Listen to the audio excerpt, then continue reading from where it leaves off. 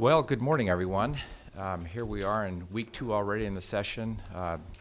This is the Alaska House Majority Coalition press availability number 2. Very pleased to present here today to my right, the Majority Leader Tuck. We're also joined by the House Resources Co. Chairman, Representative Tarr, and Representative Josephson. And just some opening comments to get things rolling. We spent the initial week, and as we get in the second week, getting our committees into motion, beginning the hard job of putting a budget together and an eye towards the overall fiscal plan. I'm really pleased that as we begin to have our committees begin their work, that we're focusing on measures such as opening up ANWR. The Arctic Policy and Economic Development Trade Committee will be meeting at 11:30 this morning, and we'll be considering Representative Westlake's House Joint Resolution 5, asking Congress to open up ANWR to oil and gas exploration and development. And I sit on that committee, and I'm very much looking forward to that hearing.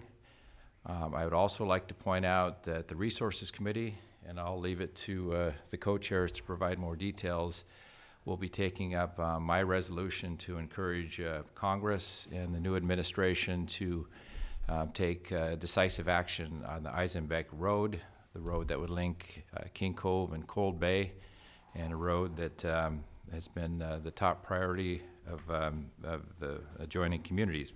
So with that, Mr. Majority Leader. Thank you, Mr. Speaker.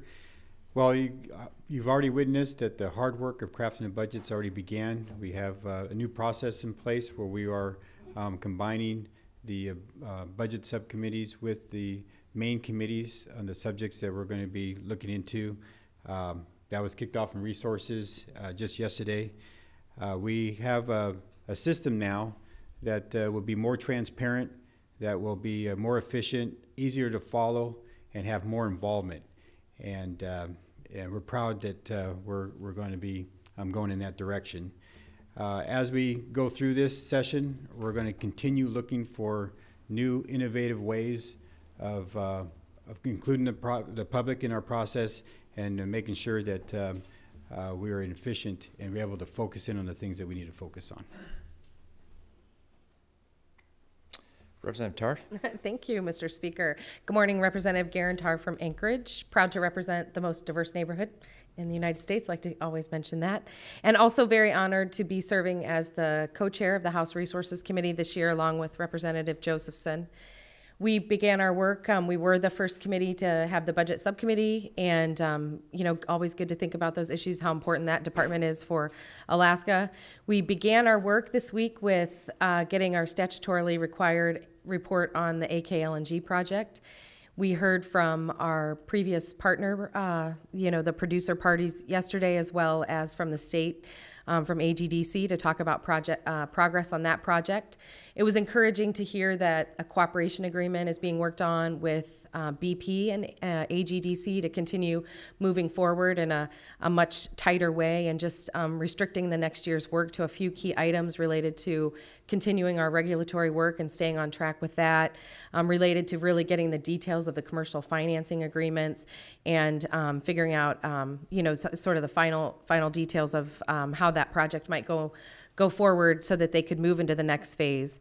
Was also encouraged to hear that ConocoPhillips has continued working with the state on parts of the project going forward, and ExxonMobil said, they're looking to restart negotiations on the key commercial agreements. So I've been a bit of a critic about whether this project should continue, whether we can afford the project going forward. And I'm still looking through that sort of skeptical eye, but was encouraged by the report to hear some of the developments, and very much looking forward. If you'll recall, through Senate Bill 138, we're required to get an update every 4 months.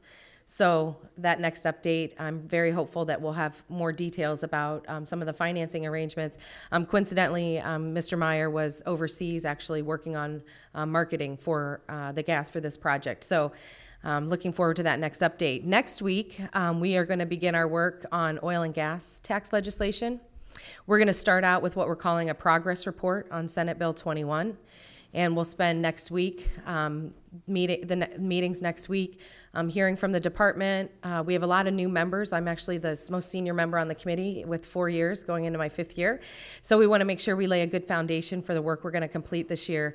It'll include a report from the department so we get a good handle on what our obligations are currently and who those obligations are to, and the relative impacts, whether it's on a smaller independent that we're trying to encourage to come to the state and they're waiting for those reimbursable cash credits, or whether it's in the form of the net operating loss credits for the bigger folks on the North Slope. So we'll start with that. We'll hear from the companies, get their reports, and then we'll also hear from some critics of Senate Bill 21. So I think that's going to be a really important week of discussion that will lay a very good foundation for us to move forward. And with the announcements from Kalis about Smith Bay, with the announcement from ConocoPhillips about the Greater Moose's Tooth, it's our firm belief that what will allow those important development projects to go forward is stability in our oil and gas tax system, and that's our ultimate goal, is to be able to come up with a policy that will provide the kind of stability for the near term, that can allow those projects to be developed and bring jobs, much needed jobs to our state, as well as important revenue, and we know that's an important part of our fiscal future. So with that, I'd like to turn it over to Representative Josephson. Thank you, Representative Tarr. I'm Andy Josephson. I represent the UMed district in East Anchorage. And yes, everything that Representative Tarr indicated, of course, is accurate. And we are going to have a very busy schedule. Last year there were 23 hearings on House Bill 247 and oil and gas tax credits. I think it's reasonable to expect in a 90-day session you might get 35 hearings. So we don't know that we can do that again. We don't know that it's necessary. We do think that House Bill 247 was a great first step, but we think that there's more that needs to be considered. And we think that there's got to be a sweet spot that can be achieved where there's an iterative proposal, an iterative system, where DNR, for example, can say, yes, this plan of development has merit, and it should be incentivized in some way. So I don't think it's my goal, I don't think it's Representative Tarr's goal necessarily to strip away all the credits, but at the same time, we've seen that they're not sustainable. It's almost by definition not sustainable to run up a $700 million tab when you have the deficits that we have. And it should be remembered that those sorts of credits were created at times when we were bringing in as much as $9 billion in a single fiscal year. So we're not in that position anymore, and we are going to be looking at the tax credits again. And we're going to be looking at some modest adjustments to the actual tax schedules, just as Governor Walker did in the 29th legislature. This Friday, we're also going to begin a first slate of regular legislation. Speaker Edgmon mentioned the Eisenbeck resolution. I think it's noteworthy that the first actual bill we're going to hear is a minority bill. And that speaks to our belief that if a bill has merit, it should be heard. And you'll continue to see that, I think, from most of the committees, if not all the committees in the majority. But the Resources Committee is going to first hear a minority bill. It's the Jonesville Public Use Area bill, sponsored by Mr. Rauscher, Representative Rauscher. We're going to do our best to move through the calendar and accomplish as much as we can this session. Thank you. Questions? Please identify yourself. And please identify yourself as Mike hands the microphone. Good morning, Nat Hers with Alaska Dispatch News. I was curious, you guys talked last week about how you were going to preserve your open caucus meetings before floor. There was a lot of discussion and maybe rumor over the weekend that you guys were also having a closed caucus, and I'm just curious, is that something you guys still intend to do? And if so, can you just sort of describe what's sort of the material that's in the closed caucus versus in an open caucus? If I may. Yeah, that's a tradition that has been going on with the previous minority, and we're going to carry that tradition going forward with the new majority, and that is to have open meeting caucuses prior to going onto the floor. An opportunity to discuss what is on the floor that day, if there's any issues, be able to get informed on the bills that are going to be there, and also to know what's going on in the building for the week and for that day, and anything that people need to pass on to one another.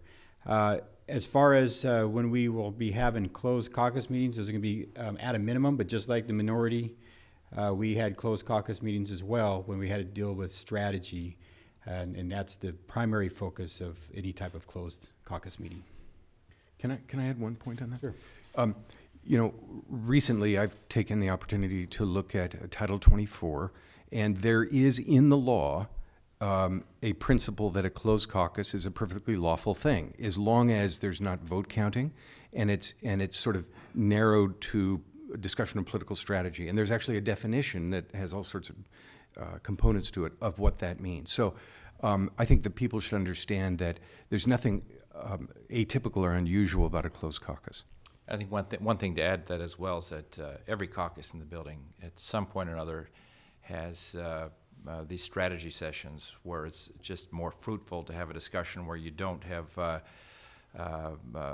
you know, the public being involved, and you don't have sort of an open environment where people aren't free to, you know, to speak their mind. And, you know, when you look at what happens during a legislative session, it really is a negotiation process, right?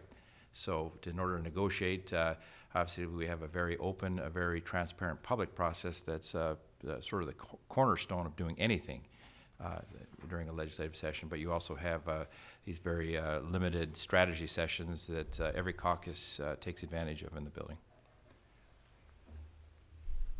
Becky Bohr with the Associated Press. I have a question for each of the co-chairs. First, for Representative Tarr, you mentioned the progress report on SB 21. For yourself, do you have ideas right now about areas that you have concerns with, things that you think should be tweaked just off the bat before you hear that progress report? And then for Representative Josephson on the tax credit issue, one thing that came up in Senate Labor and Commerce from Dr. Townsend last week was the need to get certainty and resolve this backlog of credits that we have. And I'm interested if you have any ideas for how the state could resolve that issue. Thank you, Becky. On the first part for me, we have the components that we considered last year in House Bill 247, spent quite a bit of time talking about the minimum tax and making sure there was a real floor. We looked at the GVR, the gross value reduction that would apply to new oil, and how long that would be defined in that way. There was consideration of the per barrel credit, and people, you know, wondering if that needed to be tightened up, maybe not such a broad range in terms of the dollar amount. So when you look at those things and then look at the credits, those are the basic components of Senate Bill 21. And so if you're going to consider everything, I think that's the reason we want to start with having this progress report and look at it a little bit more deeply and want to have a consideration of what is the best opportunity. Do we want to be involved at a state level in incentivizing, you know, the early exploration work? And that's how, you know, we really want to make sure that we know that we have all phases of development happening. If that's the case, you know, maybe